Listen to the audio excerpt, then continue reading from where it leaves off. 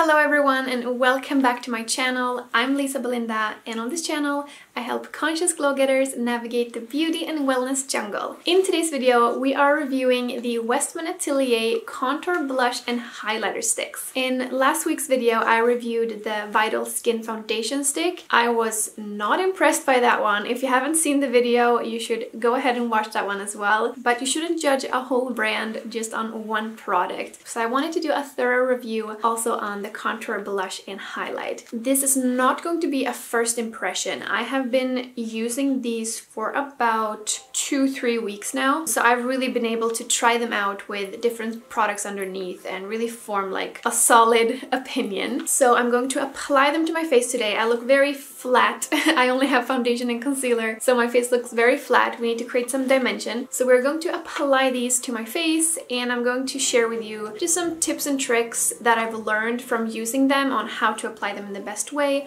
what to think about, how to make them work for you, and of course what I think about them and if they actually are worth it. So if you are curious to hear my opinion on these, then keep on watching.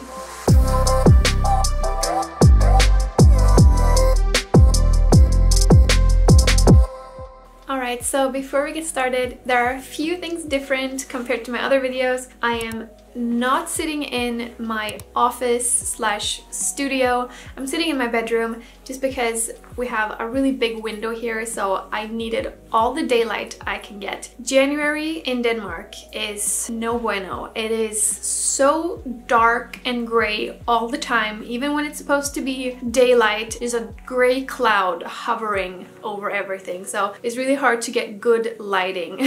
So that's different. Also, I don't know if you can see, but I colored my hair. Yesterday I went to the hairdresser and just got like a fresh haircut and I did some balayage. So my hair is a bit lighter. It was quite dark brown before and I just felt like it completely washed me out. I looked so pale. So I needed some life to my hair. I hope you like it. Let me know in the comments if you like my hair. But let's stop blabbing about all of that because you came to see the review. I actually got this kit. It's called the Clean Glow Trio, and in this kit you get all the 3 products, both the contour, blush, and highlight in a mini size. And there are 2 different versions of this kit, number 1 and number 2.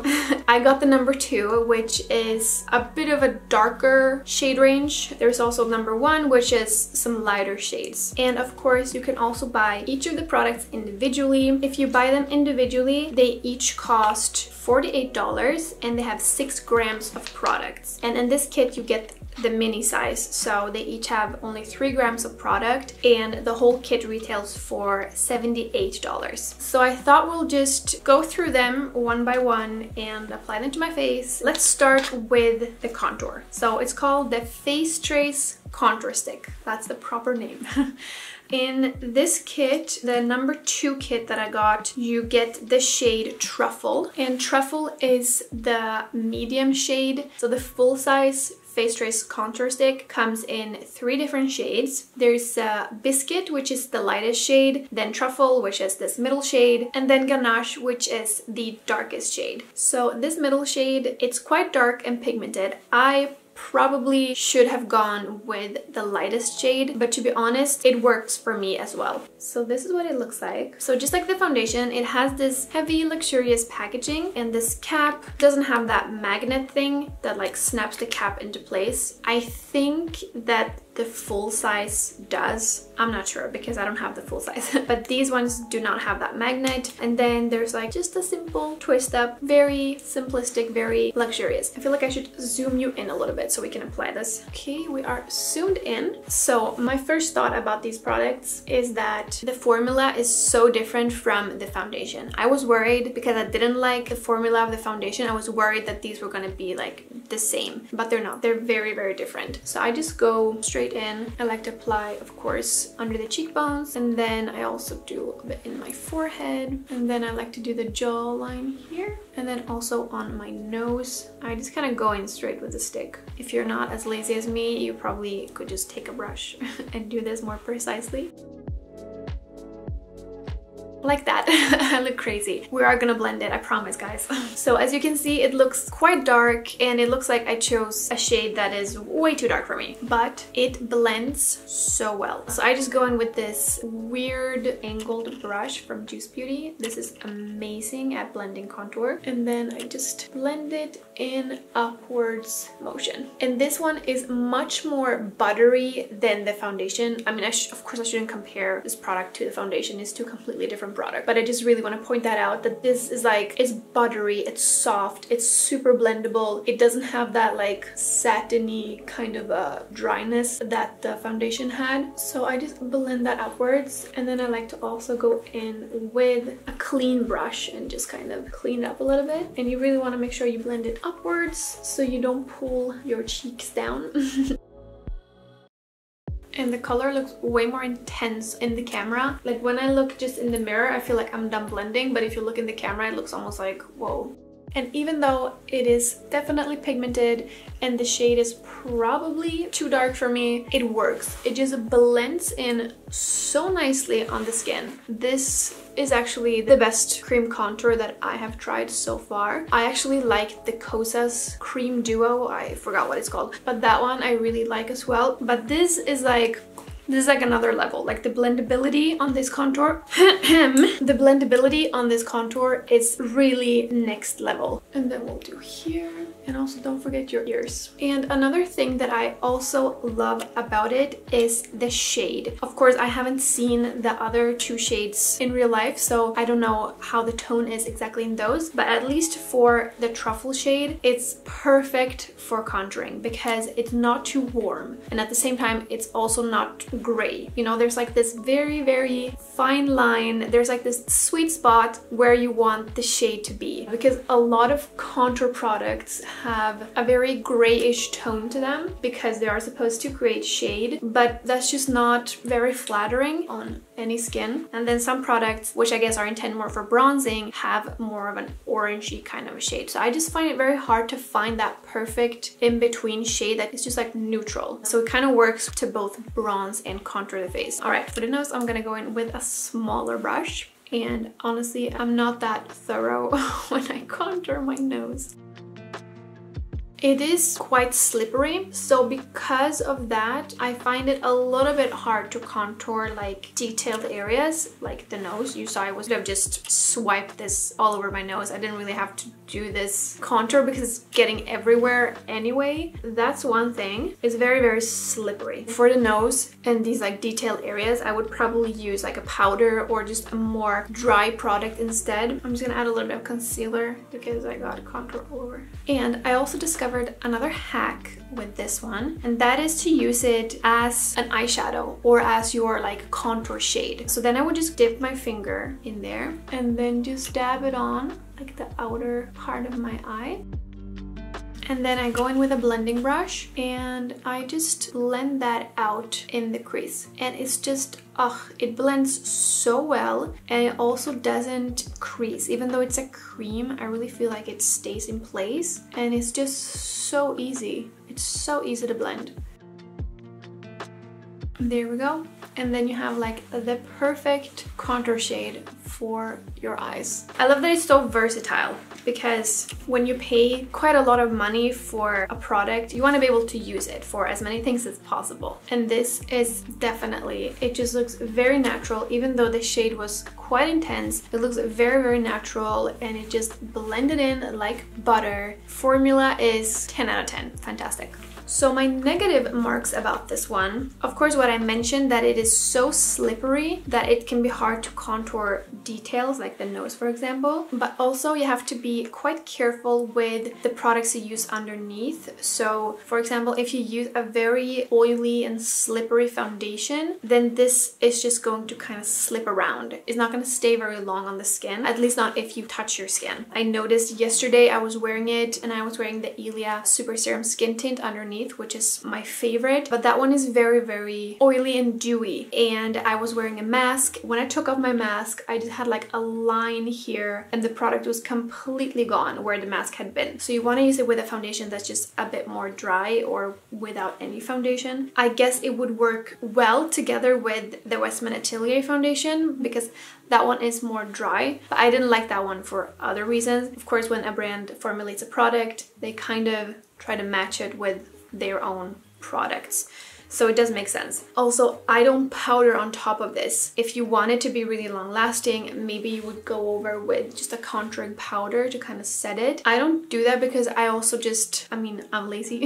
If I buy a contour, I just want a contour. I don't want to get another contour to set the contour, you know what I mean? So that is a bit of a minus. Honestly, I do feel like it stays in place when I don't rub on it. If I don't like touch my skin a lot, or if I'm not wearing a mask, then I do feel like it stays in place all day. It's just that you have to be careful. So let's move on to the Baby Cheeks blush stick. This one comes in the same packaging except it's gray, and the shade that I got in the kit is called Duo. It looks like this. It's like a slight mauve shade, and normally this is not a shade that I would reach for, to be honest. Like if I were to buy this individually, I would probably not have chose this shade, but since it was in the kit, it's what I got. But I'm actually so happy that I discovered it because it is such a flattering shade. Let's zoom in again and start applying. So with this one, I also just go straight in. I like to do like just a little, it's just like the contour stick. It's pigmented. You don't need a lot. I tend to overdo it sometimes with the blush.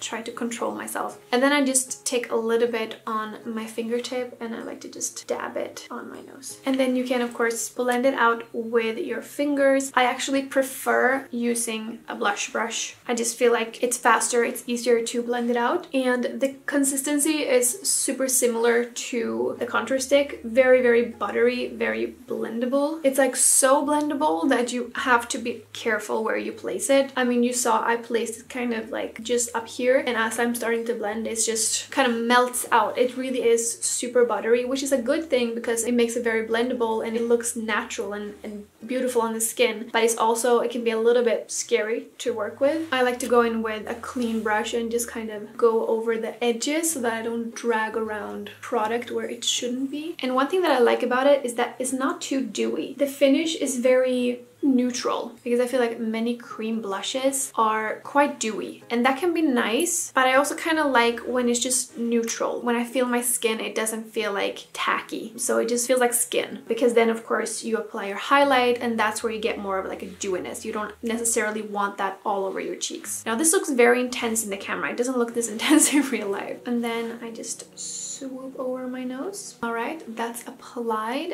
You just see it has like a luminosity. Definitely, it does give you like healthy looking skin, but it's not dewy and tacky at all, which I love. Let's zoom back out a little bit. All right, now you can actually see it better. Sometimes with makeup, it's kind of like art. You know, like these artists, was it Matisse that painted like in tiny little dots kind of, or like little plops of paint, and when you are really up close, it looks very messy, and then when you step back, you can see the whole picture. Makeup is kind of like that. Sometimes you need to just step back from your little mirror to see how it really looks. That was very poetic, I know. Okay, so that's applied. As you can see, it's definitely pigmented. Maybe you think this is way too much. Of course, you could apply less, but you saw you really only need a small amount of product. I also think it's beautiful to use on the lips. Then I would just usually take it like on my finger and dab it on my lips. I actually have some tinted lip balm already, but just for funsies, and that's a stunning shade on the lips. And I've said this a million gazillion times, but I'm gonna keep saying it forever. It is so flattering when you have the same shade on your lips as you have on your cheeks.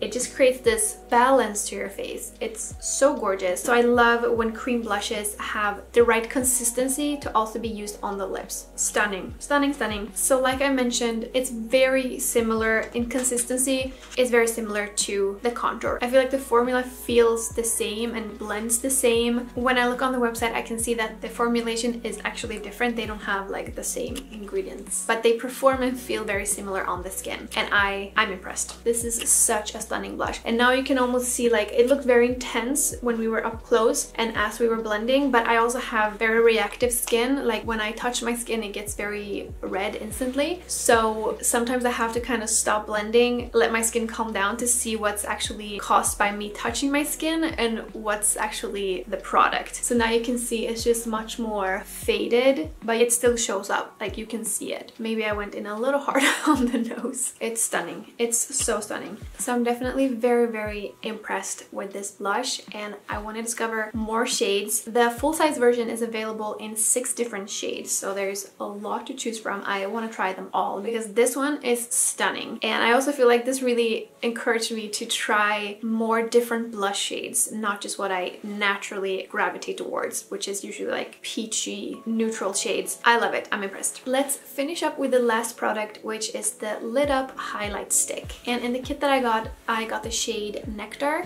That makes me giggle so much because Nectar just makes me think of that scene in New Girl when Schmidt is like, check out my thumb ring, so Nectar.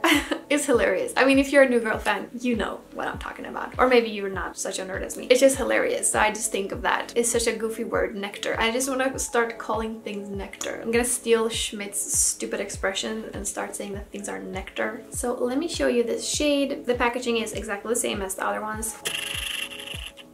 This has kind of like a rosy kind of a shade, like a rose gold. However, it's not very pigmented, so you're actually not really gonna see the shade. Let's zoom in and apply, and you'll see what I mean. So this one, I just swoop it on my skin like I did with the other ones. And as you can see, it's like the shade doesn't show up. I'm gonna show you on my hand here where I don't have product. You see that? I mean, it adds a sheen, but there's no pigment, which at first when I tried it, I was like a bit underwhelmed because I was like, I was expecting something, like why make it look like this when it doesn't look like that? So at first I was a little underwhelmed and like a bit disappointed. But the first time I was wearing this, I was just out and about running errands. I was in the car and I looked at my face in the car mirror, aka the mirror of truth. And I was just like blown away by the glow. I was staring at my skin and I was like, what the hell?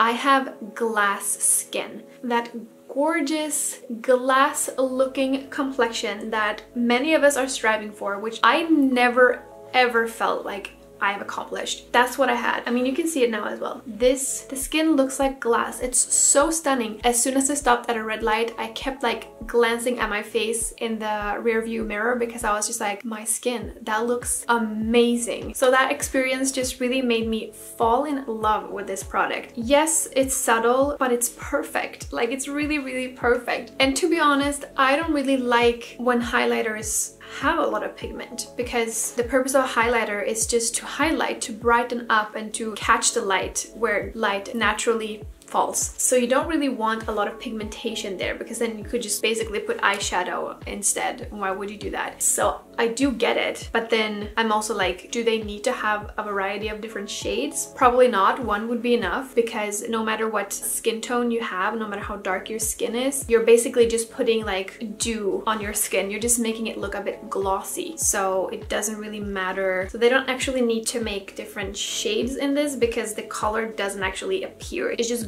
glossiness. Let's zoom back out. Okay, now you can see it also from a bit of a distance. I mean, it's angelic. It's stunning. Now this one, I will say, it feels tacky on the skin. Like when I feel my skin, it feels tacky, but I don't really mind. It's definitely more oily than the other products, but I guess that's what gives it this gorgeous, stunning glow. And although when I look closely at the product, it does have some shimmer in there, like some mica, but that doesn't show at all on the skin. Like, it doesn't look glittery, sparkly, shimmery at all.